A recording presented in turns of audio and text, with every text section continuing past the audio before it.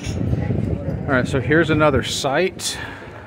I would almost bet that this is included in your 90 euro ticket, but you can see there's another huge line going in, and there seems to be a bit chaotic.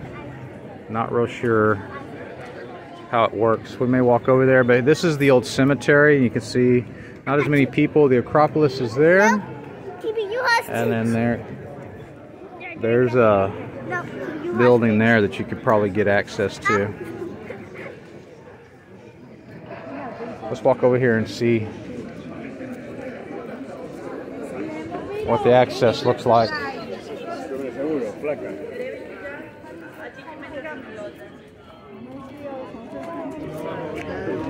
See, this big crowd of people. This looks like it's the line here. I want to see. Yeah, it's the same thing here. So it's 30 euros, 10 euros.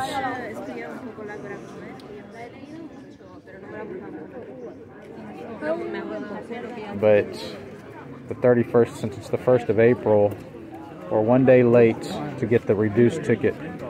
But you have to buy the 30 euros if you want to do the whole package.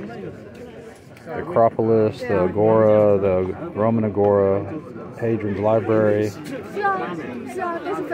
Okay, come on.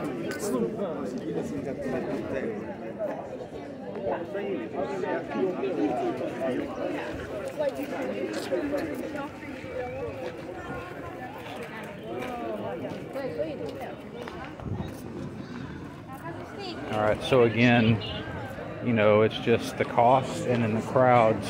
You have to weigh the value, and it doesn't offer that much value to us. It's disappointing, but we have so many of these experiences that it's easy for us to say no to something like this, even though we want to do it.